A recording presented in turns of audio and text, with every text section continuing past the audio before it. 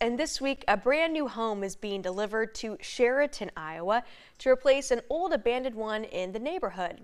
We're told it wouldn't be possible without a bunch of organizations working together to do this. Our Griffin Wright joins us live this morning from Chariton. And Griffin, what can you tell us about this? Who's behind it all? Well, Hyvee and Midwest Heritage Bank have been working with Chariton over the past 5 years to revitalize homes. But this project, this is their first one where they're building one outright. And they partnered with Homes for Iowa to do it. Homes for Iowa is a state-run program that lets inmates at the Newton Correctional Facility learn trades and help provide low-cost housing for Iowans. Homes for Iowa built the home for Chariton. All that's left now is for it to be delivered and set in the foundation this week. Hyvee will sell the home and all the profits go towards the revitalization program. The idea is to create a sustainable fund to help rebuild rural homes across Chariton. And so far, it's been working. Homes for Iowa is a new partnership. We actually, Lieutenant Governor Greg came down and he's helped us with 2 projects. He came in and actually did demo work on 2 different homes, and he shared with us the project at the Newton facility. So we reached out and he helped facilitate that, and then we partnered up with Homes for Iowa and were able to, again, it was a perfect fit. When we found a home that was no longer inhabitable, it was a great opportunity to put something in.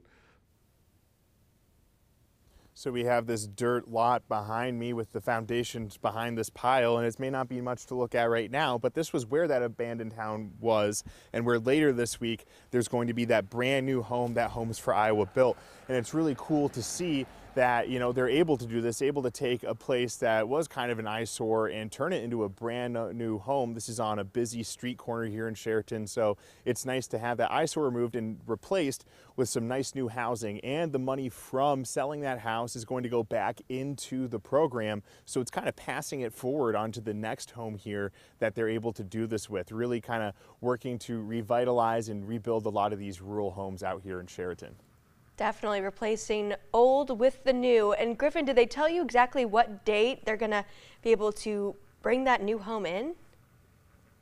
Yep, so the plan is this Thursday. They had to wait for the ground to dry. Originally, it was going to happen last week, but again, the dirt was a little too muddy for them to go ahead and do it. They want to make sure that everything is right when they set that home up in the foundation. I'm sure it's not super easy to move a whole home all the way to a new location, so they want to make sure that that ground is dry enough. So they're looking at this Thursday as the day they're going to actually be moving and setting everything up. Yes, that would be a process, no doubt. Okay, fingers crossed for Thursday. Griffin Wright reporting live for us in Chariton this morning. Thank you, Griffin.